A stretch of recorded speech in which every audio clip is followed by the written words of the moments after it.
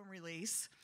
You know, independent musicians, it's always tough out there, so she's got to go out and do fundraising. Not the most fun part of her job, I'm sure. We are live streaming tonight. I know. We are live streaming, so hello to everyone on the East Coast, and hello to Avery's dad on the East Coast. So if you would like to turn your cell phones off, that would be great. Is there anyone that's here for the first time? Awesome. Okay, we also ask that you not use this restroom during the live stream and show. You can if you want to, but we have two other restrooms, one in the back of the store and one up the stairs, so that's always a little bit better during the show. But it's your choice. Yeah, well, it's quiet. Anyway, let's let Avery get to the fun part, which is the music and telling us about her new music and her new album. And thank you all for coming. Thank you all. Hello, hello. It's so wonderful to see so many familiar and friendly faces and some new ones as well. Welcome. Whenever I am getting ready for these events and feel myself getting that, I'm not going to say getting nervous, but, you know, like feeling that energy move through the body a little bit, I always have to remind myself, Avery, you chose this. Nobody asked you to be here. You asked them to come. So I always need a little bit of a breath. Would you take a breath with me here? I feel like we all need a breath just to come into the space. Let's try one more. Oh yeah, that feels better.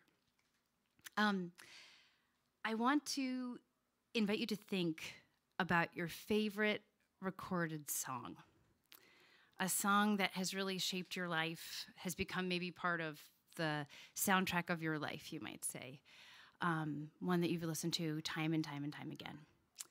And I would invite you to think about what it took to get that song into your ears, right? The folks who wrote it, maybe on the back of a napkin or an envelope or in a notebook, who worked through the music over and over and over and over again to make sure that it was just right before they brought it into the studio, who was there at the control board, moving all the levers, or way back in the day, cutting the tape, as you were sharing that song, or as they were putting that song down to tape. Who were the people who listened to it and decided, yeah, I'm going to play that on my radio show. I'm going to sell that at my music store, so that you, at some point, could get your hands on it, take it home to your record player, your CD player, your earbuds, however you listen to that music, into your ears for then you to feel it move you and become a part of your life in a way that that original writer scribbling on the envelope could have had just no idea, you know, and may never know really what that song meant to you. But it must have meant something to them, and that's why they put it out there. I think art is such a mysterious and awesome thing in that way. I really want to celebrate that tonight, just art in general and the power of it and the power of those who come to hear it. I want to pull back the curtain a little, both on the recording process, the writing process, just what it takes to put an album out in the world. But mostly, I just want to start that process of setting these songs free into the world and letting them arrive in your ears and maybe meaning something to you.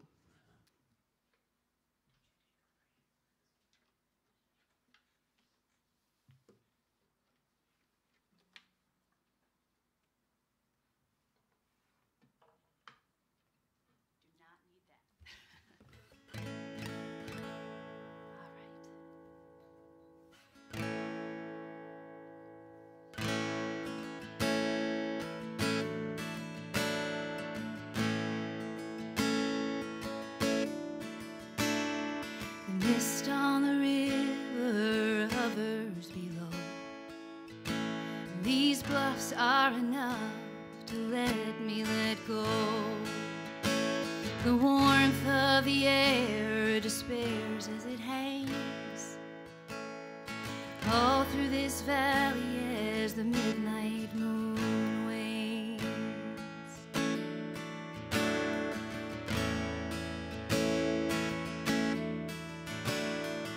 Morning will come to those who wake, No matter the weather or how the earth shakes, in the evening the whippoorwill sings his song, calling the souls of all who are gone.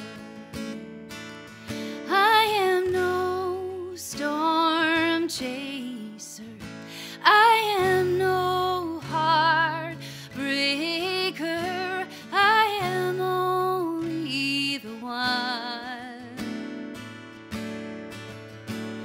who remembers.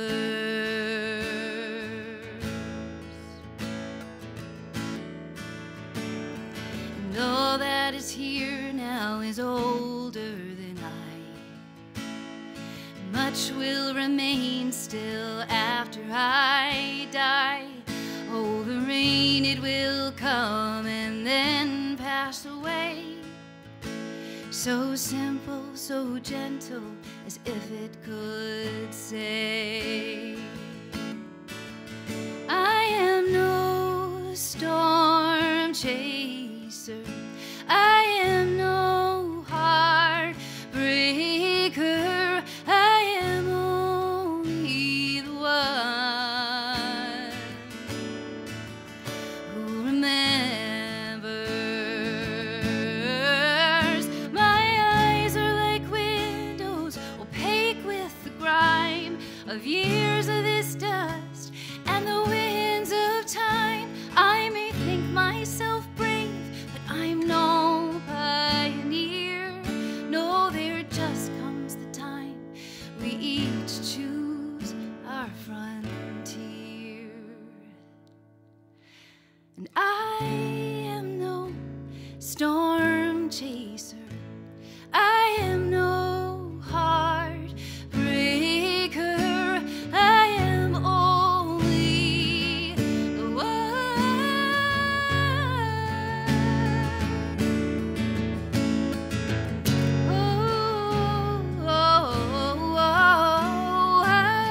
I am only the one who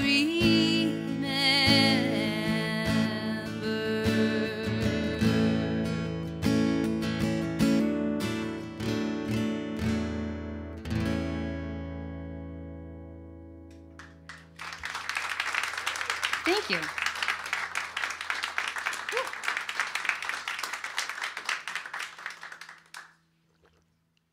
All right.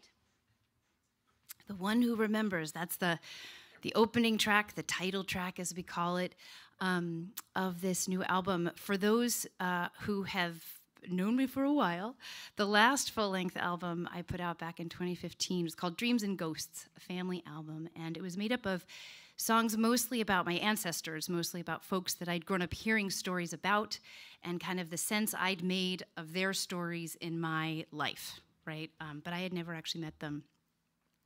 And this is sort of the next phase. These songs are all mostly about experiences that I had and the stories of my own life that I have, again, brought forward and have helped me make sense of my life, and certainly of the past 9 years since that last album. A lot has happened since 2015, both for me personally, but also for us as a country, as communities all over the world. So it was due time to share these with you all. And it's funny, I was here back in January of 2023, and so many of these songs that ended up on this album, I remember in January thinking, I think this is the last time I'm gonna play these songs. I think I'm kind of really done with them. But it became very clear after that show, and as I was getting ready to go into the studio, that, as my engineer ended up saying, they were not done with me. And that happens sometimes. These songs become beings outside of yourself, and it's been a wonderful year to live in relationship with them in a new way, right? Because writing the song is very different from then going into the studio and recording it. So these are kind of the songs that I go back to for strength, for resolve. This next one in particular, when I want to go back and remember, let me see, 1 second, here we go. When I want to go back and remember that unapologetic, opinionated New Yorker that hides underneath this facade of being very nice and accommodating.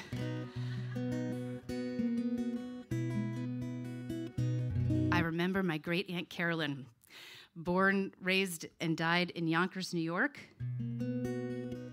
And we had a saying about my Aunt Carolyn that no good deed went unpunished. You never sort of put yourself out there without getting a little bit of a slap back. Not physically, but she was not like that. But just, you know, you just had to be careful. You got what you asked for, maybe, is the better way to put it. But I spent enough time with her. I grew up very close to where she lived that I got to know her quite well. And it's because of her, really, that whole first album I wrote was possible. And it was always very clear, you know, behind everybody's personality, very often you can still see the love that comes through. And she passed away on St. Patrick's Day of 2019. And at that time, my son Oscar had just been born. He was about 6 months old. He was in the snuggly, and we were out walking in the woods down around Oaks Bottom. And I was just sort of holding that moment of someone who's left the world and someone who's now newly in the world. And here I am, you know, sort of the tether between the two. She's the first person that I realized he is not going to know. And so I was holding all of that, walking through the woods here. It's called The Nest.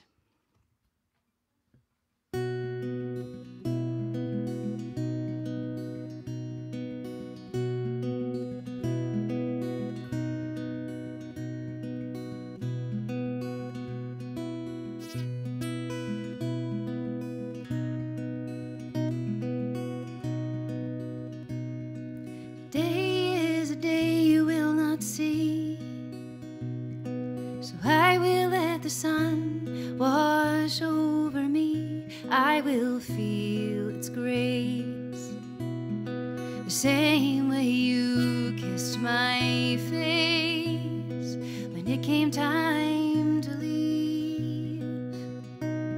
Red lipstick on my cheek. And today is a day you will not hear. The song in the woods, their song so clear, I hear them on the wing, building their nests of spring. And I know you'll be near,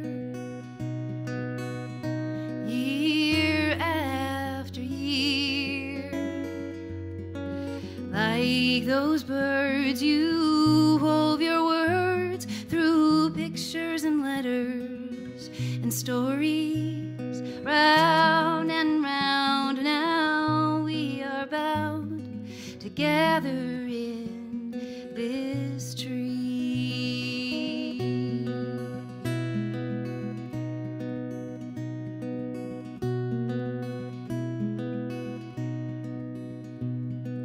Today I thought of all the days you lived before I ever knew what life is. I thought of those you loved, welcoming you above to be with them again. At least I hope you can. We may never know just where we go come the end of our story. Round and round, still we are bound together in memory.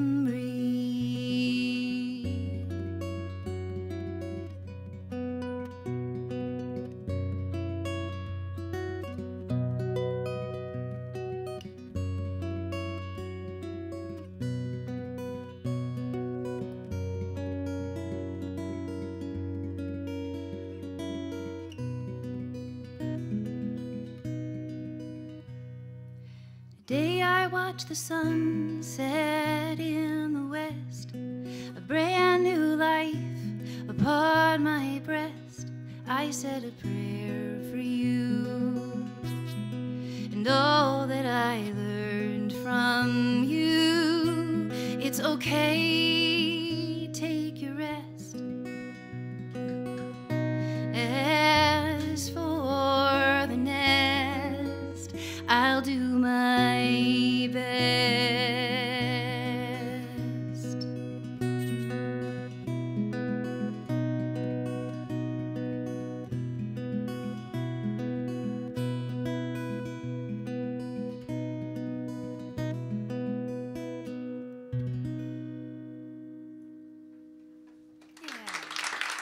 Thank you so much.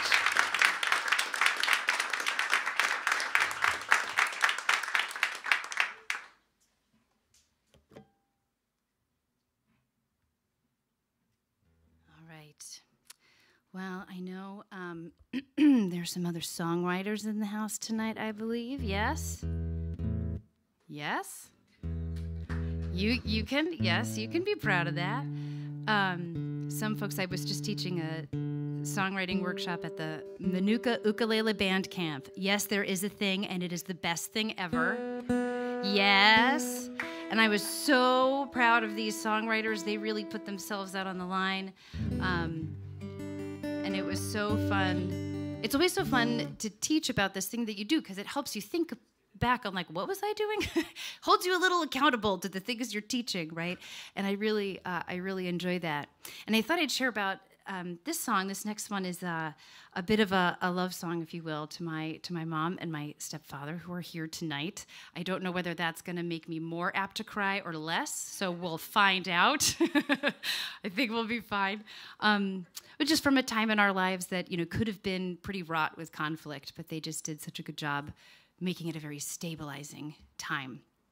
And that, in turn, has made it possible for me to be a stabilizing force for my own child. That just, really, that stuff, there's a through line there that comes through. So that's the love story. But the songwriting story is kind of fun as well.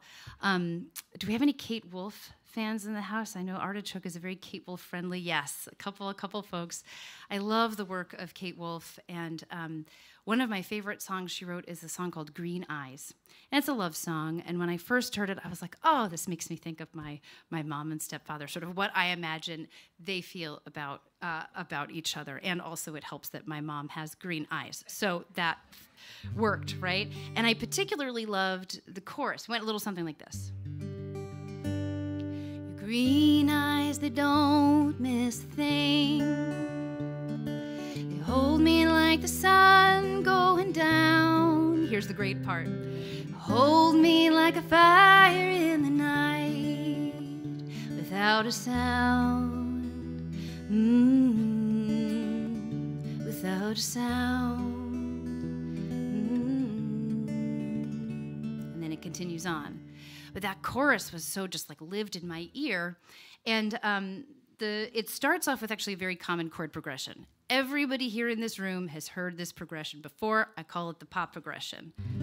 This opening chord, root chord. Music theory dorks will follow me to the 5 chord, to the minor 6, and to the 4. Very common in lots of different pop music, from the Beatles up to whatever you heard on the radio on your way over here. So it's not that that was necessarily unusual, but it's that chord that came at the end that I was like, ooh, that's so juicy. And again, for my music theory dorks, that would be your 2 chord, and make it a 7 to make it extra, extra tension. Yes. Now I didn't, so I really loved that. I was like, I'm stealing that. And as we say in music, you don't really steal, but a lot of songs or a lot of art in general, any artist would tell you, they enjoy the work of another artist, and so they take that as inspiration. They use it. I talk about using it as a template, right? You can change whatever you want about the template later. Sometimes we just sort of need that structure. So you will hear that progression in this song, and you will hear that juicy chord in there, and then it goes off, somewhere else into Avery Hill songland, right? We've now departed from Kate Wolf. So thank you to Kate Wolf for this song, or at least the beginnings of it. This is called Harmonies in the Hallway. Get some water first. Where is your mother and stepfather singing? I think you'll be able to recognize my mother. That's all I'm going to say. Just You can mingle amongst yourselves. You can't miss the resemblance. Here we go. Harmonies in the hallway. I'm so sorry. They should have gotten used to this by now. This is what they get for coming to the show. Okay, here we go.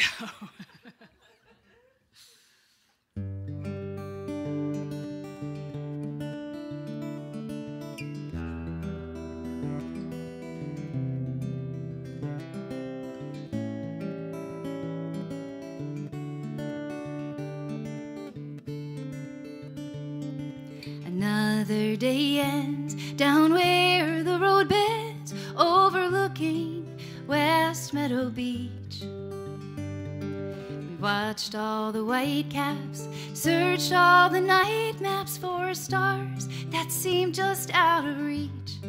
Still we are reaching.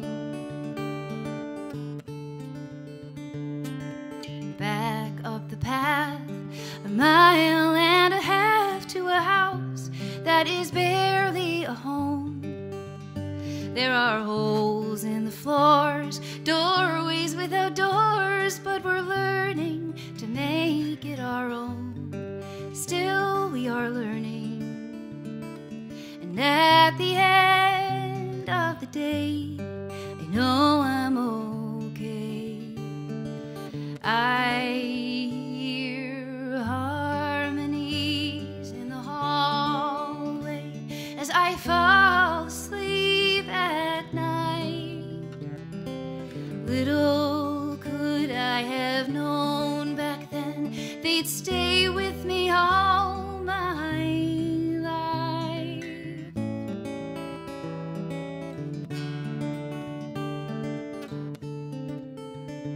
Off the school bus we run, our homework all done, come together at the dinner table. Where once were 3, now there are 4, we're not sure, but still we are grateful, still with our plates full. And in my mother's guitar, I can hear who we are. I hear harmonies in the hallway as I fall asleep at night. Little could I have known back then they'd stay with me all my life.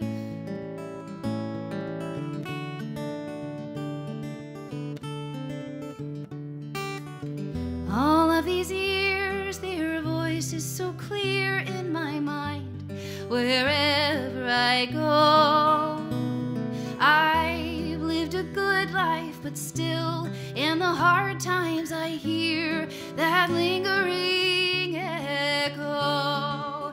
I hear harmonies in the hallway as I fall asleep at night.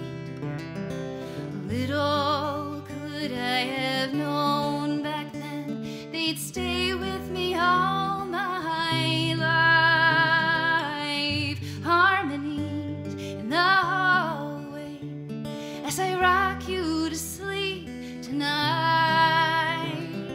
Little do we ever know how we'll shape a child's life and what stays with them in time.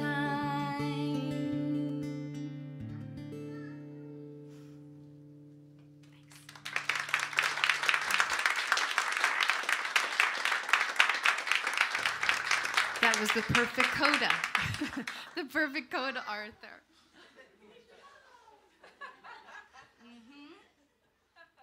That's exactly right. All right. Yeah, okay. This next one. So this next song, by the way, I am playing these to you in order as they are on the album, just because I think we've got that nice flow. So just in case anybody was wondering. This next song, okay, I have another songwriting story for you. This song, anybody who's taken a songwriting workshop with me knows that I love sometimes to start with a list. Because, you know, when you've got all this sort of pent-up creative energy, you're like, I don't even know what I need the perfect first line. No, you don't. You just need a list of things to start with. And this was back kind of right after I'd finished Dreams and Ghosts, and I wanted to make a list of things that I knew about my great-grandmother. Her name was Jenny Naomi Miller. That's number one. And she ended up being known as Jenny Mogul, or to my mother and her siblings, she was Uma. And I made this list, and I thought, okay, all right, I've got some fun details. I'm going to try. What kind of a song is going to come out of this? I originally wrote it on the piano. I sat down at the piano, was sort of playing around with it. And towards the end of either you could call it the second verse or the end of there's sort of a double verse, the lyric came to mind, or it sort of fit into the rhyme to say the perspective changed. And the line comes, there's something to be said, I think, for living your life in one place. And I thought, oh, maybe I'm in this song. That wasn't the original intention. And so then that moves into the chorus. When I look into the mirror, sometimes I think I see a little bit of her in who I try to be. And I thought, ooh, this is going to be fun. This is going to be a nice conversation between her and myself. And then I got sort of to the last verse, and I was thinking, where am I going to leave myself here, right? Another thing I talk about in my classes is, what's the journey of the song? Where do we end? Where am I going to leave myself? Where am I going to leave the audience at the end? And I started to think, okay, 100 years have gone now. Since Jenny left the farm, all her children and her children's children scattered near and far. And maybe it was all those R's that made me think of the word daughter. And the line came, the daughter, and my daughter comes for coffee every Sunday afternoon. We sit in the dining room, and I thought, oh, actually, here comes my mom. Is now because the only reason I know anything about my great-grandmother is because of my mom. So it made perfect sense to invite her into the song too. And so here we are, three women in the song that ended up being titled after a physical item, a spoon jar, that jar that sits on the table just for spoons. You either had it or you didn't, and that's just fine. That was just sat on Uma's table, sat on our table. Something I really remember growing up, that sort of connecting object between these three women that appear in this song. It's called The Spoon Jar.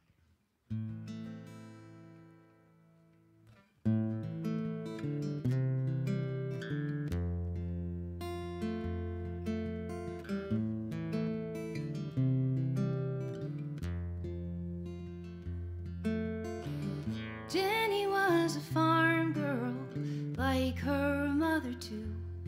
What work needed be done, that's the work she'd do. When her stomach swelled one summer, it was a brand new start and a whole different work to do. Just a simple woman, just a simple life, you'd say, with a house to clean and kids to feed most every day.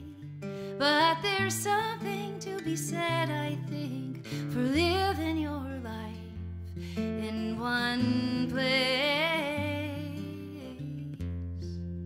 And when I look into the mirror, sometimes I think I see a little bit of her and who I try to be.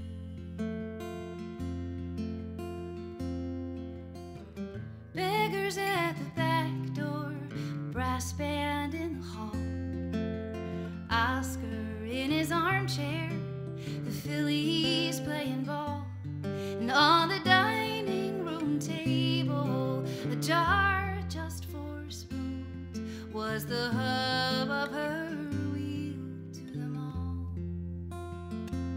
She cooked every day for 9. She had neighbor friends for tea. She made hand pies with her grandkids, any filling they pleased. She whether she knew you or not.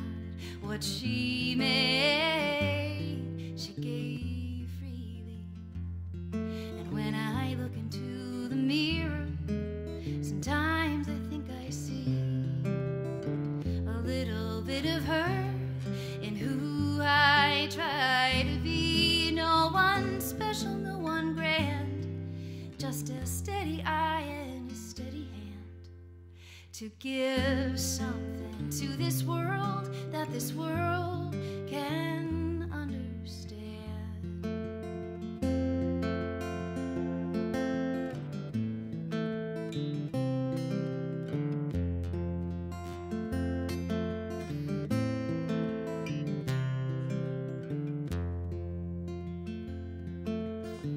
100 years have gone now since Jenny left the farm. All her children and their children's children are scattered near and far. And my daughter comes for coffee every Sunday afternoon.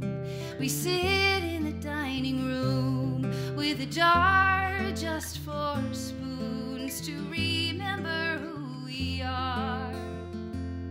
And when she looks into the mirror, I wonder if she'll see a little bit of all of us and who she wants to be. Someone special, someone grand, with a steady eye and a steady hand to give something to this world that this world can understand.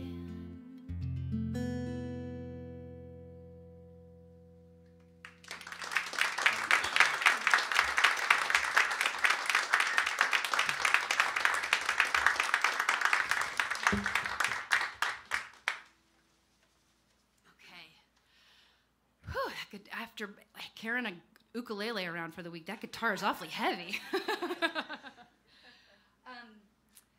This past week I had jury duty, and I ended up being called up to a jury, and so it brought me to the 14th floor of the Multnomah County Courthouse, which is kind of brand new. I think it opened in 2020, and they've apparently went through great pains to make it a friendly-looking place, and especially a little bit more accommodating to folks going in for jury duty. So during the orientation, they said, during your breaks, we encourage you to go around and look at the art. You know, we've put up a lot of art displays. It's really beautiful. Go look at the view of the river, all those things.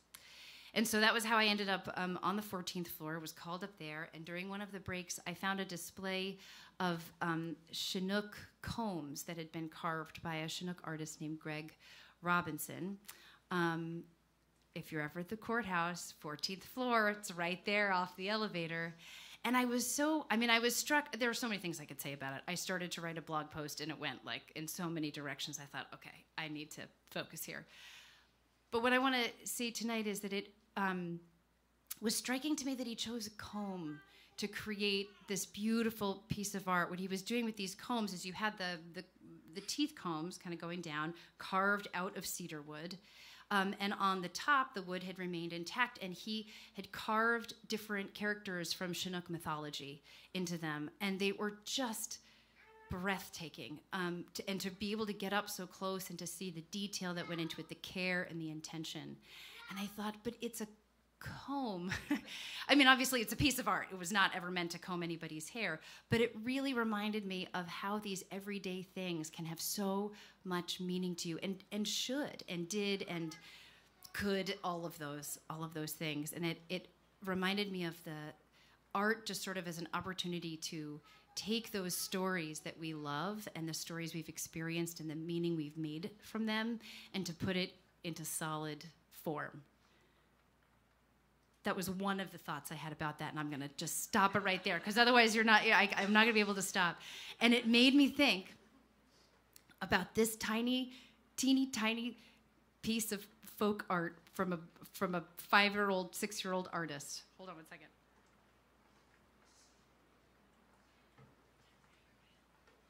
It's this godforsaken excuse of a potholder.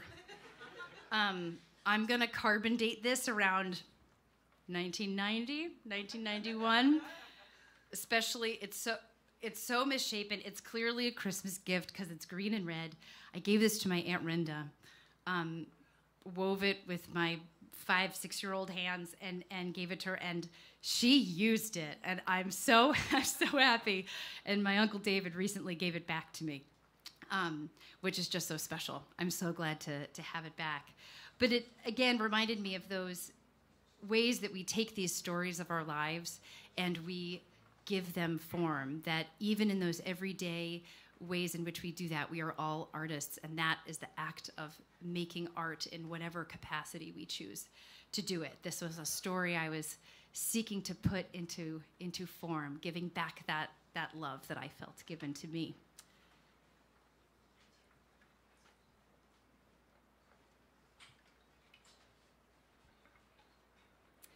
I'm going to play this one on the ukulele because it just felt appropriately cheery and childlike. Coming through all right? Okay.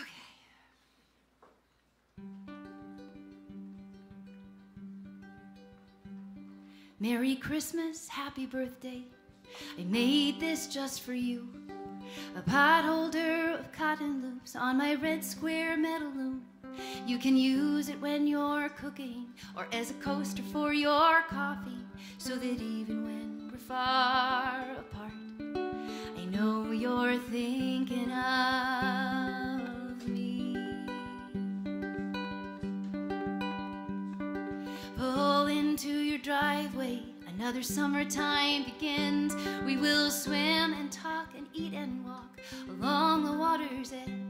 Each day will rise just like the sun and set into memory like those good books we go back and read.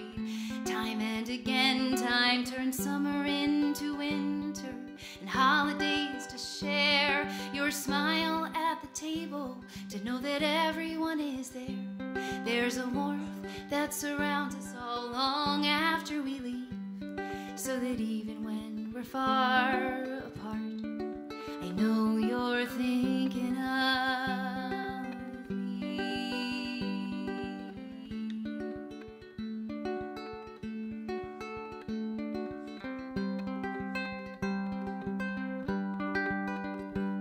And these days, now that you're gone, I laugh to find them there. Those pot holders still by the stove, by your favorite reading chair. I can't believe you kept them. After all, I was just a kid.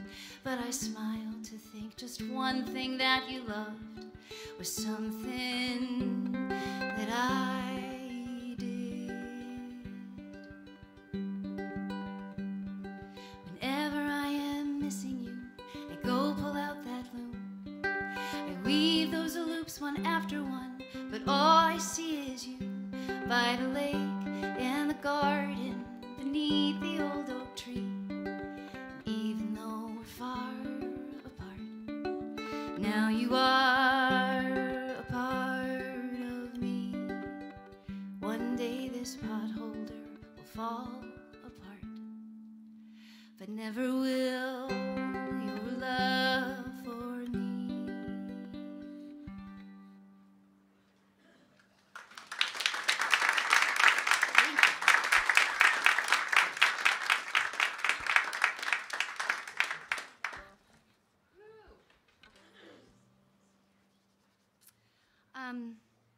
I want to take a moment. Actually, I'm going to grab the guitar here.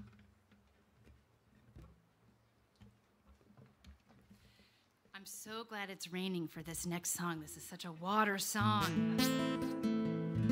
Folks on the live stream, I don't think I've actually said hello to folks out in the world of the internet. Thank you all for being here.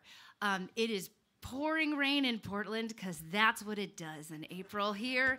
Either it's sunshine and 70 or it's pouring rain as it makes up its mind. That's very appropriate for this next one. One thing I wanted to take the opportunity to do here, especially before this song, as I got to we were all done tracking, as they say in the studio. We had all the pieces, and then we put together the mix that was kind of if you put your earphones on, what is the sonic experience of listening to the song like? And there are lots of details that go into that. And as I was listening to all the mixes, even after I decided, I was like, check, check, check, this all sounds great. Okay, phew. This is the song I would go back to, because I will never play this song without hearing the amazing accordion of Jenny Conley in my ears. I cannot wait for you to hear what she's added on to this song and what all the studio musicians added on. So I wanted to just take a brief moment to mention. So Jenny Conley Jenny Conley played accordion, piano. She even plays some organ. Yes, there is a place for organ in folk music on these tracks, and she does them just does it so brilliantly. She was a pleasure to work with. Catherine Clare, if anybody, I know she's played here several times before. She's a fiddle player. Does a brilliant job on two of the songs, including Potholder. She's on that one. And Aaron Elliott and Dale Jones also played a bit of bass on a couple different songs. And Aaron and his trio, Flyover States, along with Jess and Stephen Patton and Aaron Elliott, they make up Flyover States. They just had a show here recently. I don't know if anybody made it. They're just great. They're wonderful folks and wonderful musicians, which is you always feel so lucky. They lent their harmonies to Harmonies in the Hallway. So when you get that in your ears, just prepare to be gobsmacked with their just beautiful presence there, along with one other tune. So I say that, and I want to name them out loud, even though they're not here, because I want to remind you that at a fundraising event, right, there's a lot of when you donate or when you pre-order an album like this from an independent musician, it's not just the personal work of the musician that you're supporting. You're really supporting the work of an entire artistic community, right? All of these musicians have become to be a part of it. The studio engineer, Steve Drizos, was there to make everything sound great. I'm gonna give a shout out to Vicki Green, who's back here, who was the vocals producer. If you like the vocals, you can thank her, because there's no one who's gonna pull the best vocal out of me like Vicki can. We were talking about that before the show. Just wonderful, wonderful people were really a part of this. And so by supporting the album, you are supporting a whole community of people. And I thank you. Thank you for that. All right. So this song is so funny. I wrote this from the perspective of a house. I was thinking, like, what kind of a story would the house tell about a family that lives in it? But somehow I keep, through the writing of it, I'm like floating on the ocean. And so maybe our house was like this houseboat somehow, something in between. Who knows how these things happen? You start one place and you end up another. This is Walk Through the Door.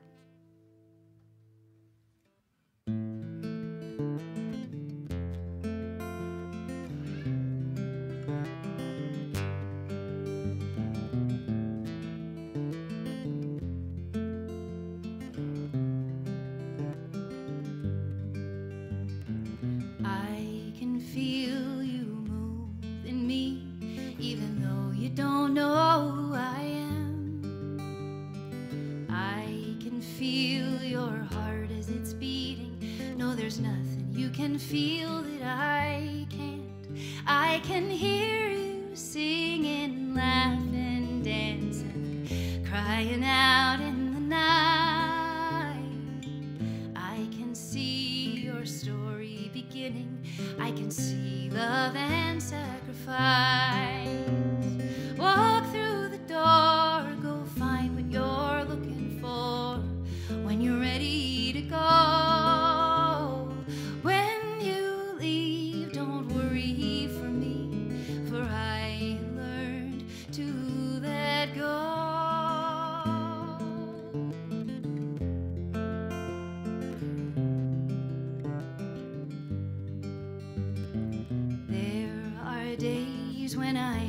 My age, feel my history, I feel it in you. I can see what brought you to me, but not where you're going to. I can feel you growing, hoping, learning, yearning to be free.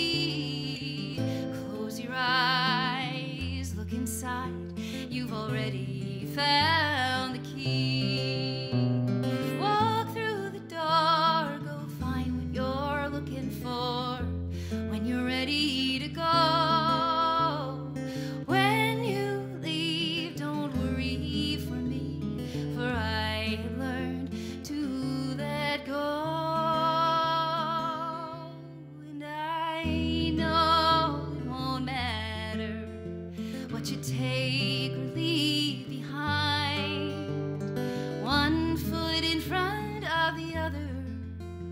What we're moving through is time.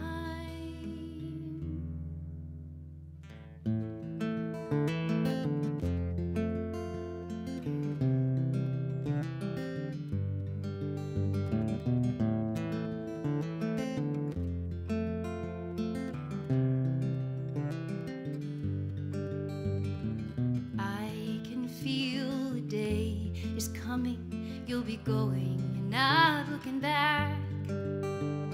That's as it should be, or else I wouldn't be very good at this job that I've had.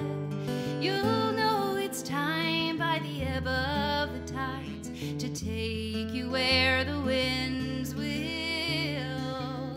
You are stronger than you know, and where you go, I'll be with you still.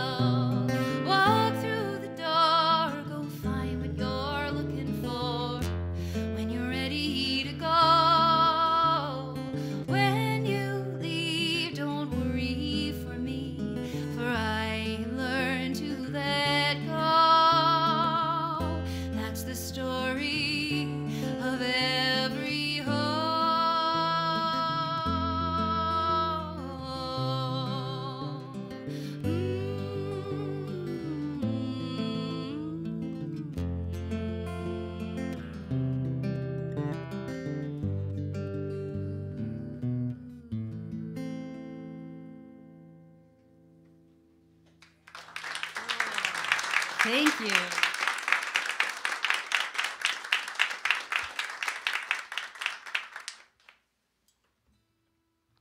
Oh, back to the ukulele for this one. Do I have some ukulele fans out there? I felt, whoopsies. When I first put this out to my newsletter, I have a lot of ukulele students and folks that I know through that world, and I felt like I needed a disclaimer on this album. There are actually no ukuleles on it. I know, can you imagine? This song I wrote on the piano. I want to give a shout out now, this is my reminder, to give huge thanks to Danny Joy and Perry Stauffer, who were going to be the hosts for the original fundraising show had I not gotten the flu. That was not fun, I will tell you. And so I was going to do this show in their teeny tiny, very cozy, wonderful apartment. And I was like, I'm not bringing a piano in here. I'd have to kick out half the audience. So I worked it up on the ukulele. And I thought, well, we could have dragged this thing up there, but I actually kind of like it now on the uke. I think it works. This is one of those tunes that breaks one of my rules about songwriting, and I always tell my students, anytime there's a rule in music, just know that it will and has already been broken many times. So we use that word rule, a little loosely there. But this is a song I always feel like does need a little bit of introduction, a little bit of context. I like to believe that most of my songs don't. But this is a song I wrote for my grandfather.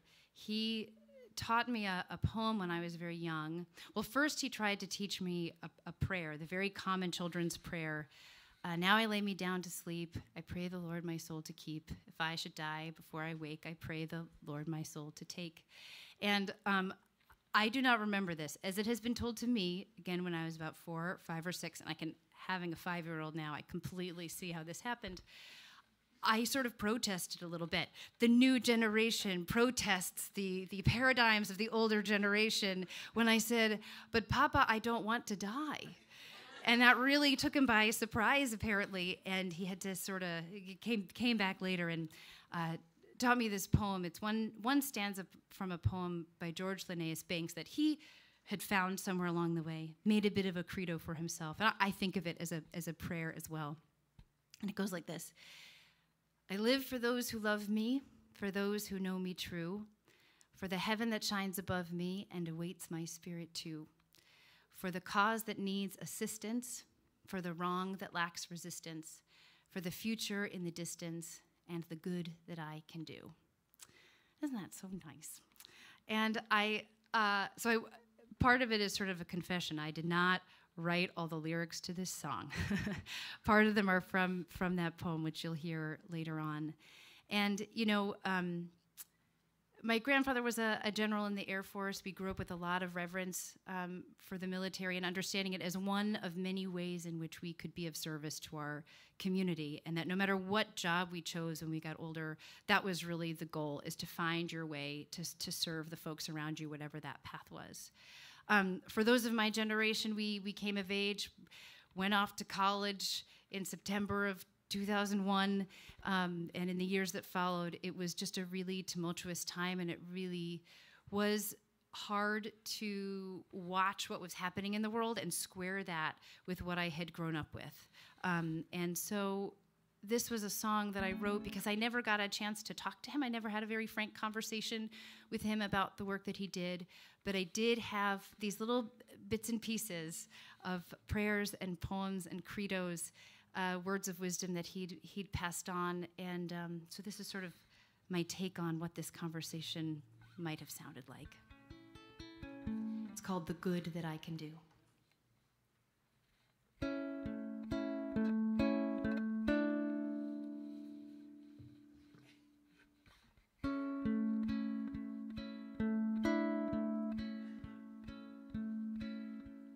If I asked you if you loved me, you'd say, of course I do. If I asked why I never heard you say it, you'd say you didn't have to. You'd say, if you are blessed enough to know what true love is, you don't say it with words, you say it with how you live.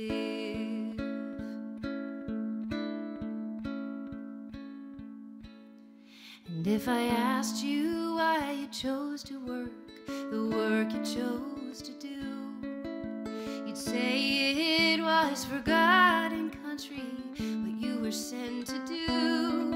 You'd say we all have to live our lives, so at the end of every day we can say we did our best, at least in our own way.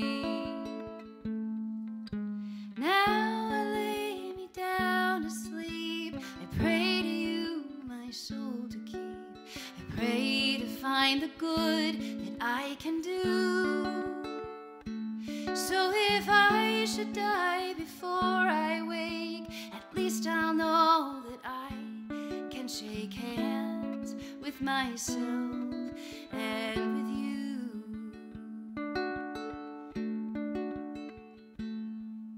If you asked me why I care so much about what you would think, I'd say I want to know just how you fit in these songs I sing. You said if we must be unkind, mash right and left, leave it behind. But that's not what I believe, not what I've seen with my own eyes. I understand why you did what you did, oh, and it's nothing like this work that I do. But if you asked me why I do it, I'd say it's because of you.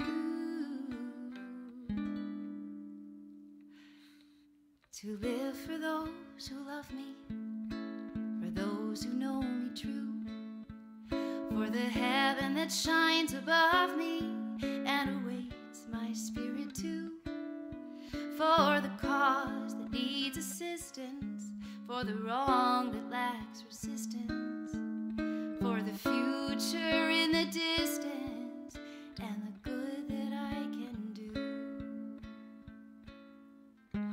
Now I lay me down to sleep, I pray to you my soul to keep, I pray to find the good that I can do. So if I should die before I wake, at least I'll know that I can shake hands with myself and with you.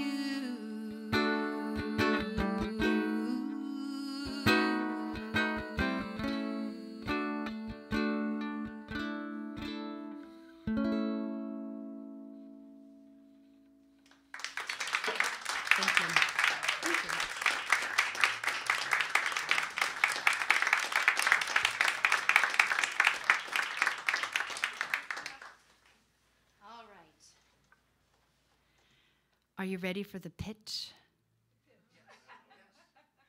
Because I got one.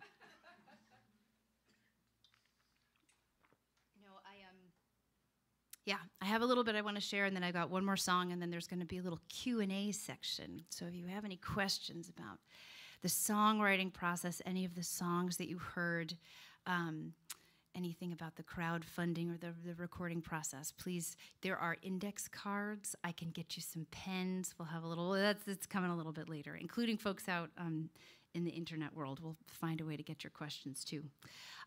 No, what I want to say first is, as you could intimate from that song, you know, my work is quite different from the work of the folks that raised me, but that through line really is that sense of service. And I think that it's kind of an ideal that I'm going to say for all the people in this room, I can't speak for all the people in the world, but based on who I know in this room, that ideal is true for them, that you want to find work that is fulfilling for yourself, but also somehow serves a greater good and helps us to find the good that we all can do. So I'm going to go out on a limb, but you all are such kind people. I feel like I can take this risk. I want to invite you into a thought experiment with me, okay? I want you to think about the work that you do in your job, or that you did, if you're retired, work that you did, or maybe the work that you do now in retirement. Work comes in many different forms. But I want you to imagine this is your livelihood. And instead of being employed by an employer who, you know, interviews you and says, oh yeah, you're a great fit for the job, this is what we want you to do, and this is what your salary is going to be, you've been asked to do a job, but you're not going to get paid for it yet. And you believe so much in this work that you are going to do it, right? This is the work that you want to do, so this is how it's going to go. You're going to do this. Now, because you're not going to be paid by anybody for the time that you put into the work that you do, you're going to have to come up with some kind of a tangible product to sell to people that somehow sums up some part of what you do so that you can get paid. Like, this is how you're going to get paid, is through this product that you create based on all this work that you're doing with the rest of your time, right? And once you figure out what this product is, then you have to pay for it to be first, you know, produced and manufactured and get it out on the shelf. But remember, you still haven't been paid yet for the work you've already done to figure out what that product is and to actually make it. Okay, so then you have to set a price for that product, and you have to promote it. You essentially have to convince people to pay you for work that you've already done. They haven't actually watched you do it, and they don't really know what it's going to mean to them, because it's like this thing. But you have to convince them that this is something they really want. And this takes time. It's like a whole other job to figure out not just what your work is, but then how you're going to convince people to pay you for it, right? And also money for a publicist or advertising, a website, all of those things. Okay, so then if you're lucky, little by little, all works out. You've got this product out there. You're paid for that product. But keep in mind, you've already paid for its production. So really, you're just recouping the costs of like what you made originally. You're still not paid for all this work that you've done over here to get ready for it, right?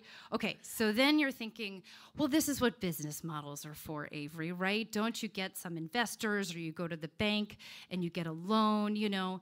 But the problem is the work that you do isn't really going to give them any financial returns, right?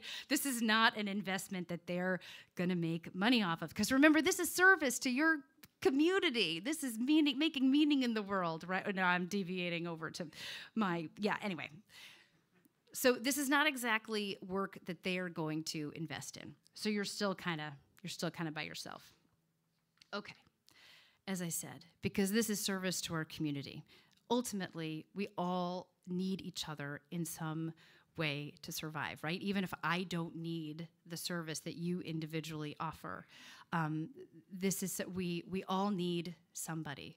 And we don't really have a way to commodify that. We don't really have a way to set a value on that. But we live in an economy that uses that as its main template.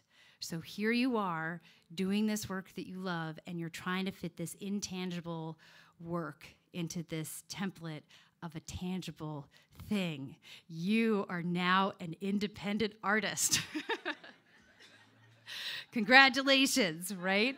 Now, I am not calling to tear down the capitalist system. I will save that for another day with another community, perhaps. But today, the whole point I am trying to make is that as creative artists, we have to work within this template and be creative. And that is why we crowdfund, right? This is why we ask folks to pre-order, why we ask to donate, because this is how you have the power to enable artists, not just myself, again, an entire artistic community, to take this very intangible work, put it into tangible form, but ultimately continue building our human connections to each other, right?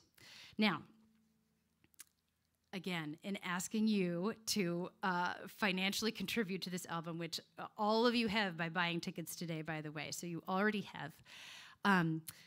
By doing that, you are not going to get a financial return on this project, right? I made that clear. I'm not asking you to be investors in the traditional sense, because even though I am a creative artist and I will work inside of that template, I think we all have the capacity to think outside of that template too. And so much of my work is outside of that template, because I know that you, as the audience, you are as much a part of your artistic community as I am as the artist, right? You are the listeners. I've made this meaning, I have given it to you. You're gonna make new meaning out of it. You are just as much a part of it as I am. Do you remember that opening question about your favorite recorded song and the meaning that you have given it, that it's had in your life? That's you. Like, you're a part of that too. So all of this work that we as independent artists make, yes, we start with our own experience. It comes through us, from us, but ultimately we do it for you. These songs are already yours, right? And by these songs are already yours. We are here for you as artists, and I just want to thank you for being here for us as well. That's what I have to say about that. Thank you.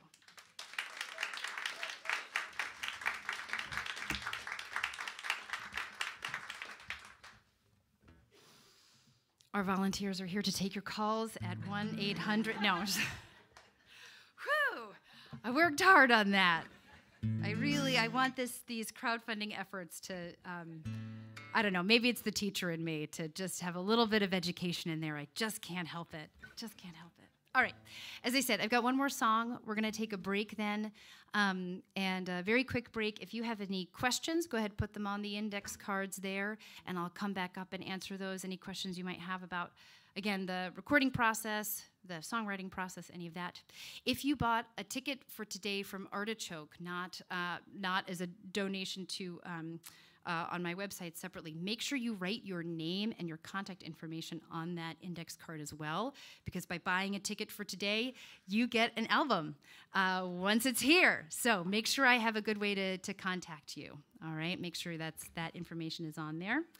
The other thing I'll talk about when I get back is there are different levels of rewards I've been thinking about, so I'll share some kind of fun information if folks want to pool their funds together and get some fun treats to enjoy on the other end. I'll talk about all that afterwards. Nope, no more minor chord songs, Avery. We're gonna end it on a nice positive note here. This last song is such a fun one to end on, thinking about riding this adventure together.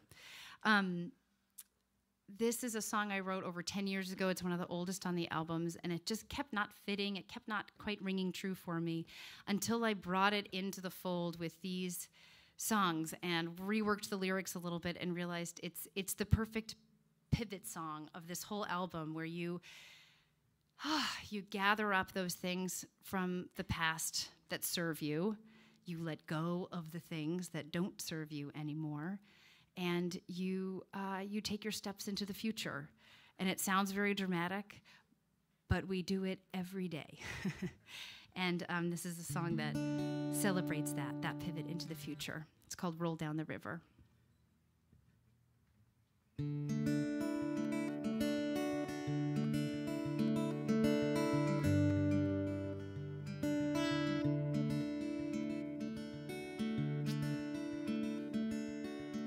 River flow down below,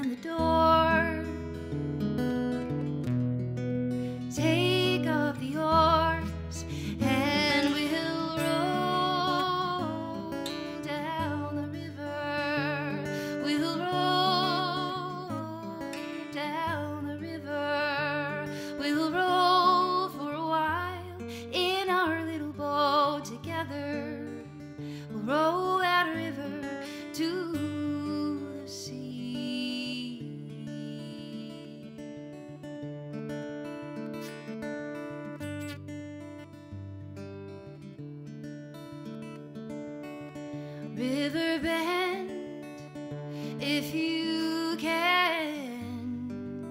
can you remember? What's your plan? We're in your hands, we're in this together.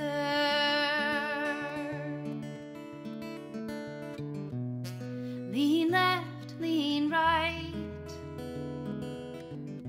Read the river, read the sky, and we'll roll down the river. We'll roll down the river. We'll roll for a while in our little boat together. We'll roll that river to the sea. It's okay to feel unsure. It's okay to be brave. 'Cause darling, you're the one I'm rowing for. You're the tomorrow to see me through today as we roll down the river. We'll roll down the river. We'll roll for a while in our little boat together. We'll roll that river to the sea.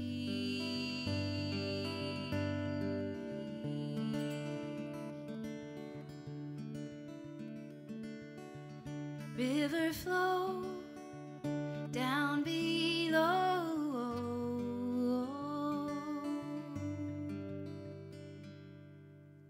Here we go.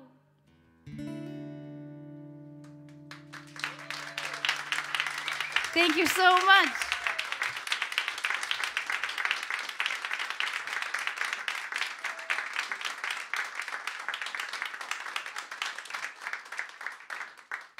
Somehow this is not agreeing with me here. So much for my graceful exit from the stage. All right. Yeah, thank you. So take about 5 or 10 minutes, take a breather, go get another drink from the bar if you like, or a snack. I'll be back here with your questions here, if there are any questions to be had. And if not, I'll just share a little bit more about some of the rewards that I'm offering as part of the crowdfunding efforts. And folks at home tuning in, stick around. We'll still be here too. All right, see you in 10.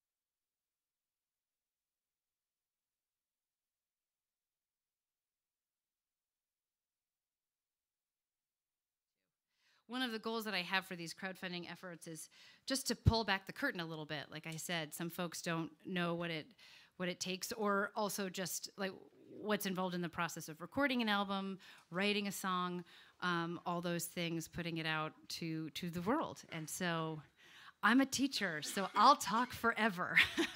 But I promise I won't do that tonight. I am under strict instructions by my 5-year-old to pick him up no later than 7 o'clock. So I'll be kicking you out of here pretty soon. No. Okay. Couple things to share before I get to the questions. First of all, you have on your tables, and there are more in the back, and those out in the internet. Let me know if you want some of these. This is part of the thinking outside the template part that I was talking about earlier.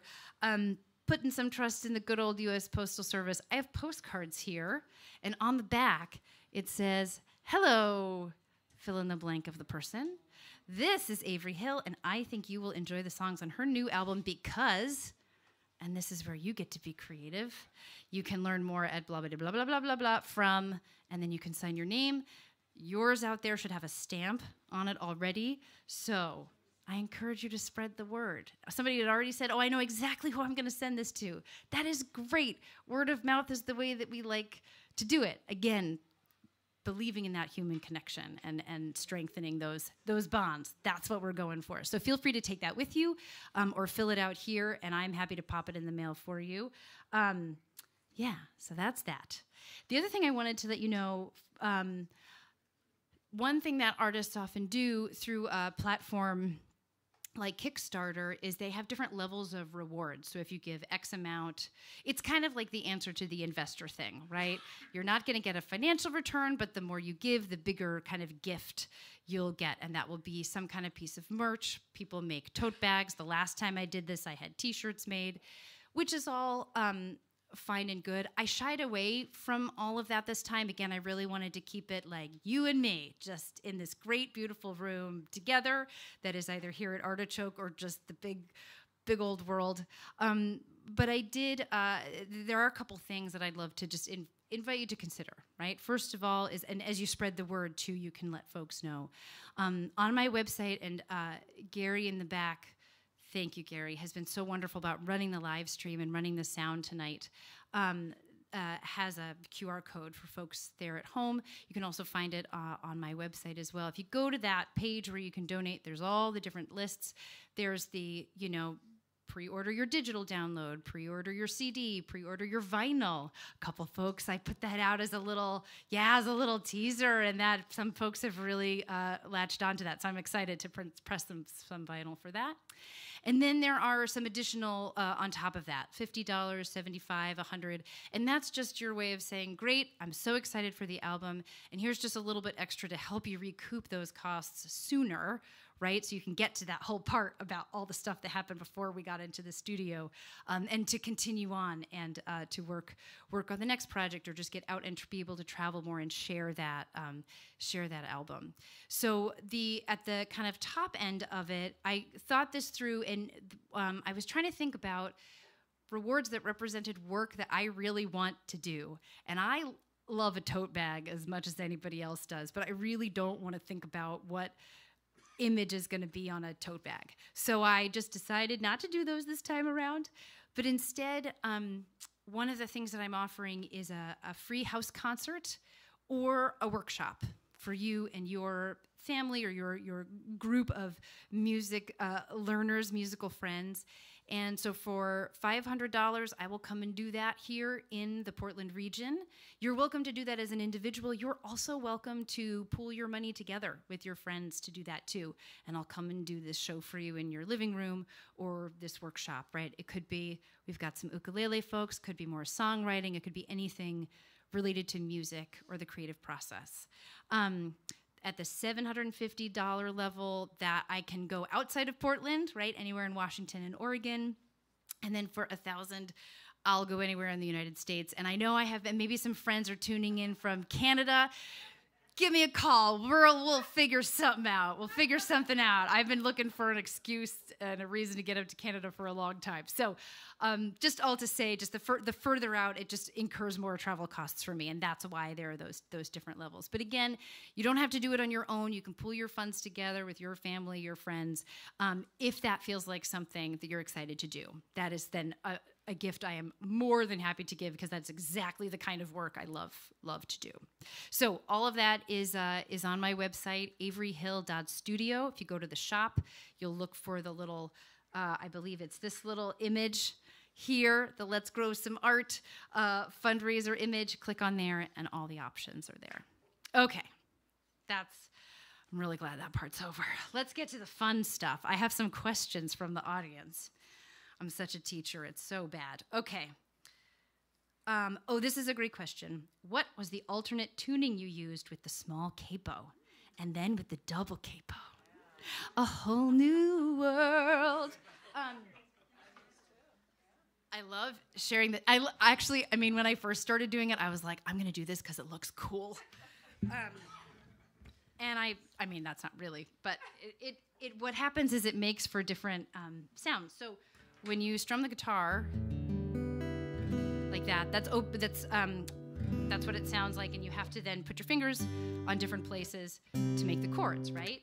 But what's kind of fun is that when you use this, well, I'll just say, the regular capo is used to take those same chords, and now I can play the same shape, but it's higher, right? So it basically is a little bit of a cop-out. It means I can play my favorite shapes, but I don't, I get to sing a little bit higher as if I like. However, take that off, that doesn't really change much. This really changes things, because the partial capo, it's so small that it only covers certain strings. So in the songs I played today, I put it right here on the D, oh man, I'm translating between guitar and ukulele. D, G, and B strings here. So the one closest to the floor is still open, and the two closest to me are still open, but these are on the second fret, so I now have an open chord, which just sounds so lovely. I could, that's technically an A chord. That's how I would usually put my fingers there, but then I can add in some other things. And it has that nice drone at the top. So it really, I choose to use this kind of partial capo when I want what's called a different voicing. I just want the chord to still be the chord that it is, but just to sound a little different, and especially to have a nice, warm, open string chord. It's just like, feels great, doesn't it? Ooh, I just want to take a bath in that chord. Okay. And then, so again, the long capo here then just takes that and moves it up and down, same way that it would for a regular tuning.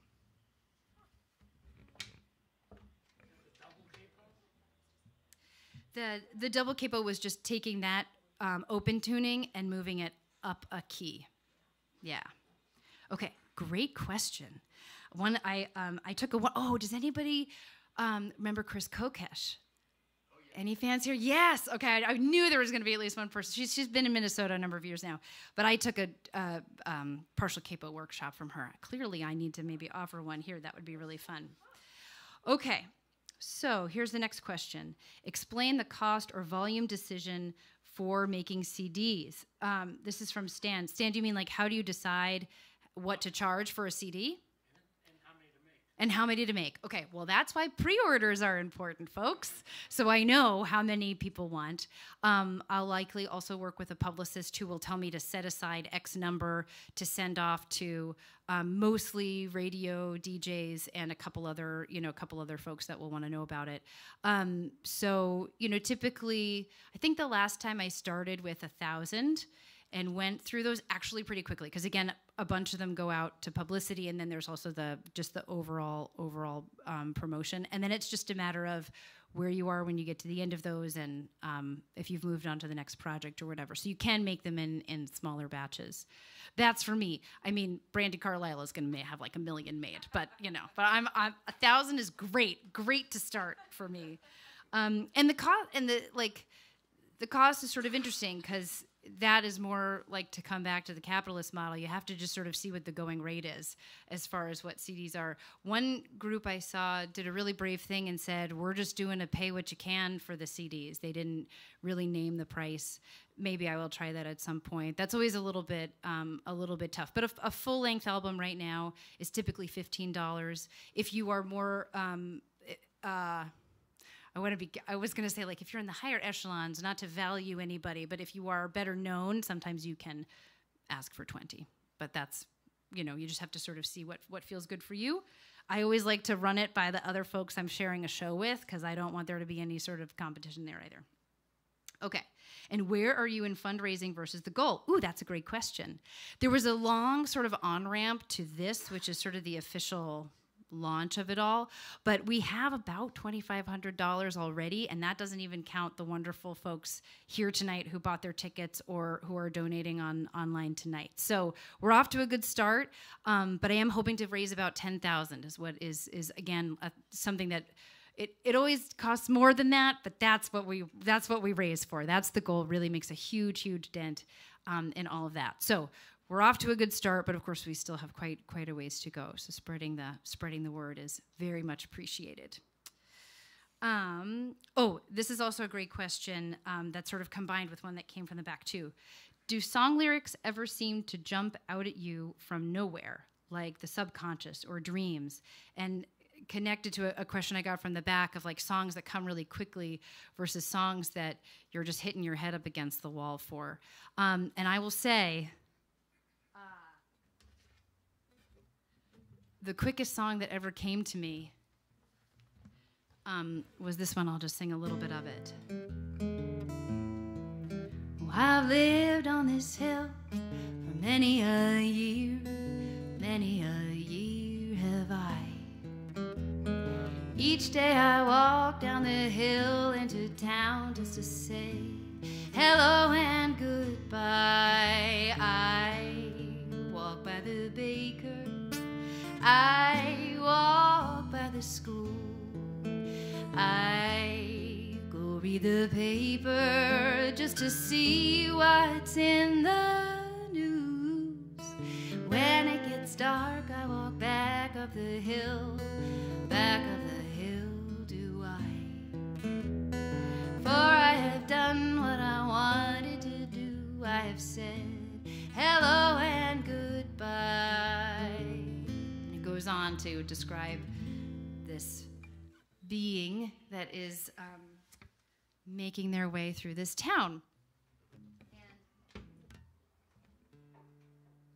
And at the time, I was traveling in Germany in a city where I had lived fresh out of college, and I was so excited to be back. This was in my later 20s. And thought, I'm just going to go and relive all these wonderful memories that I had living here until I got there. And I realized all of my friends, and I had known this, but it didn't really hit me, all of my friends had moved out of this town. So I was sort of wandering around a little like, why do I feel like a ghost in my own hometown here? And there was something about that moment that I went home to the apartment where I was staying, and I happened to be holding the pen, and out came the story from the beyond, right? Like it really did come. So that's the fastest song I've ever written, right? Sometimes they really do come, and I think a lot of the time in that case, at least for me, you definitely feel like I am not alone in writing this song, and that's just a really fun, like good kind of spooky feeling. But I would say the hardest song to write, well, I'm actually in the middle of the hardest song. I haven't actually finished it yet, has been the hardest song.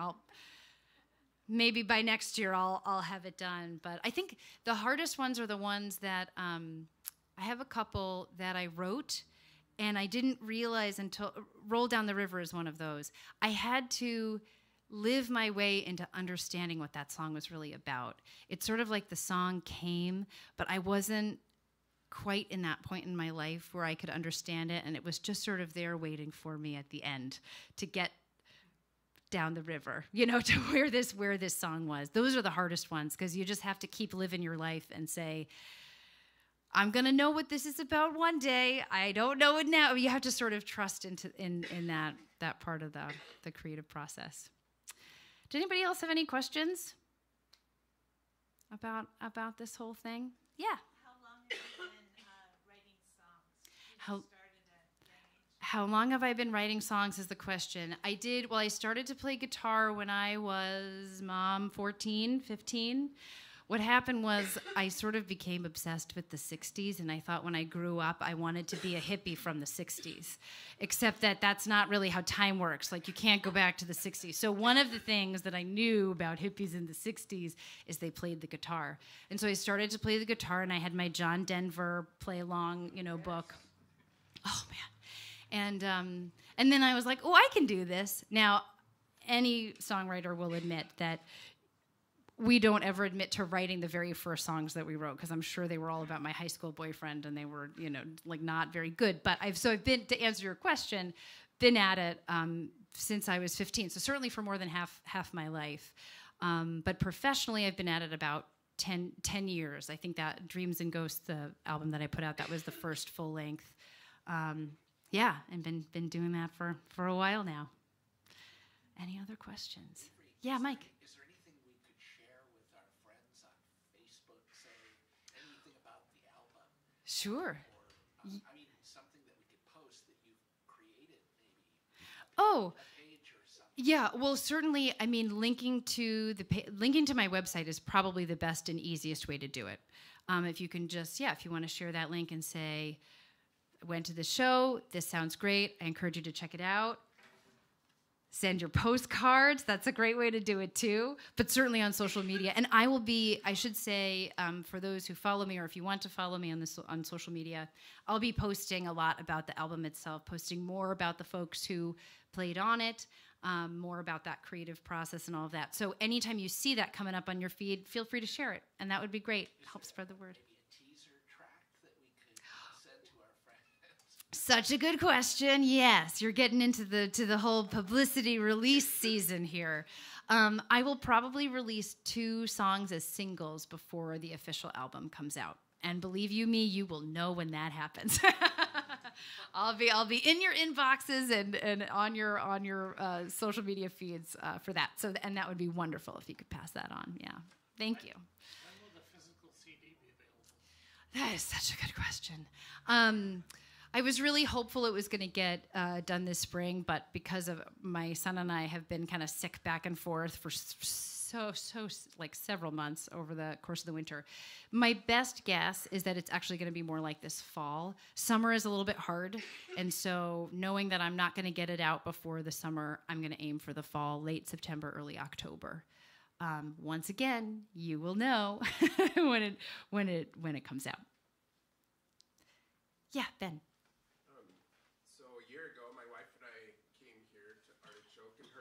That's right. You were at that show I talked about. Yes, that's right. That's right. It was awesome. We heard all those wonderful songs, and I guess my first question is like, how many songs have you written over your whole life? And then you had your first album. How many songs were on this one? And then remind me how many are on this one. So how did you like take all those songs that you did and say, I'm gonna put them on this album, and then on this album, and you probably left some out that you were thinking of keeping on. Like, what is the ideal quantity on an album? So remember when I told you about all that work that you do that you don't ever get paid for until the very end? That's part of it, right? You have to sort of make the decisions. Okay, let me address that in a couple ways. First of all, I have no idea how many songs I've written. I mean, are we talking about songs that I would admit to have written? Songs that I still play? So much of the songwriting process, one thing I always try to encourage my students as a way of encouraging myself is that you don't have to press every song you write to paper. The great, painting masters or they sketched a lot before they actually painted. And there's a lot of that to songwriting too. There are plenty of songs I've written that I say, I have learned a lot from the writing of that song, and nobody is ever going to hear it again. And that is okay, that's just fine. So it's hard to say how many, but the first album I put out had 12 songs. I would say that is between 8 and 12 is, 8 to 12 would be considered, I think, a full-length album more and more because folks like to put things out more regularly. They will do a shorter album, something that's called an EP. Goes back to the days of when an initial, Vicki, you're going to have to help me with this. Is that the eponymous album? Like the intro album was like 5 to 6 songs traditionally? I've always thought it was extended Oh, extended play. Oh, okay. Then I have my history wrong. But folks are going to shorter albums so that they can release them more often. So it's a little bit in flux at the moment. This album, The One Who Remembers, has these 8 songs, but it also has some fun additional things. I forgot to mention that there are these 4, I'm calling them echoes. They're sort of interstitial tracks. So in between the songs, you're going to hear some sounds that create a little bit, it's like an audio postcard from somewhere in the past. I was able to create those with some found sounds, meaning that I recorded out in the world.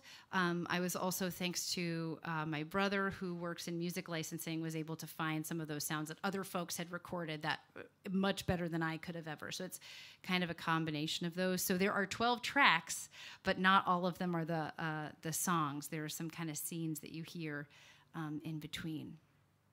Good questions. Anybody else? I'm loving these. Was there a question in the back, Steve, or no? Oh, no. Okay. Sorry, I thought I saw a hand go up. Okay. Well, if you have, one more question here. Yes, John. I'm an engineer, so I don't know anything about the whole creative process, but how can you just open up your heart and soul to a room full of people saying what you do know? I think we have a new recruit for songwriting classes, folks. The question was, as an engineer who doesn't know anything about the creative process, which I completely disagree with, but I'm just going to put that, I know you, I'll convince you of that otherwise later on. How do you open your heart? How do you put yourself out there? Actually, I'd kind of want to ask the folks who were at the songwriting class this last week that I taught, because it's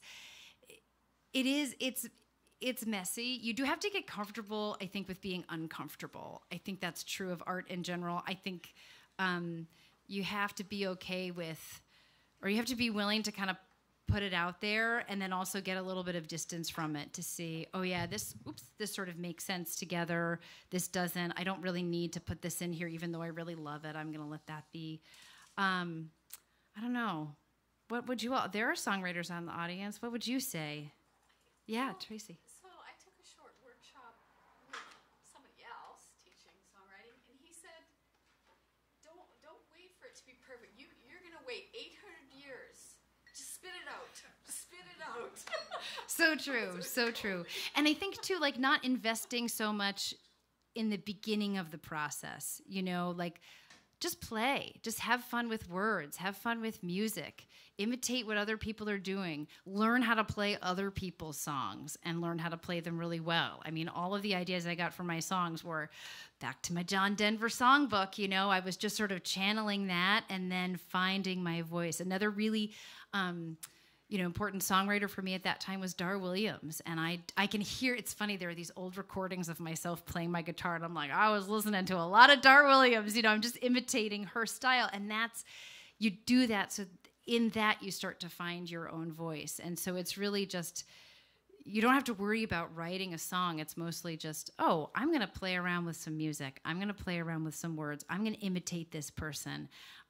It's a little fake it till you make it in some ways. You just sort of try it on, and then you're like, oh, right, this works, or this is what you learned from other songwriters and from the process of doing it yourself. So it's kind of one day at a time. But that first leap of like putting yourself out there, that's why I always say start with a list. A list is really easy, and then over time you start to dig a little deeper and get a little bit more comfortable putting it out.